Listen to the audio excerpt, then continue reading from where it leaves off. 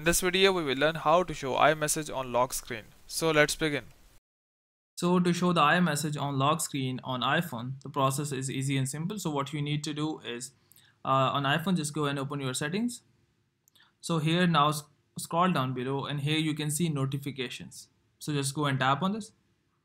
So if you scroll down below and you need to search for message.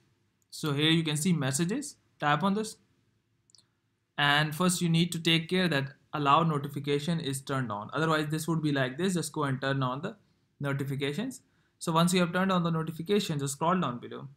And under the options, you can see show preview. So just go and tap on this. And here you can select the setting you want.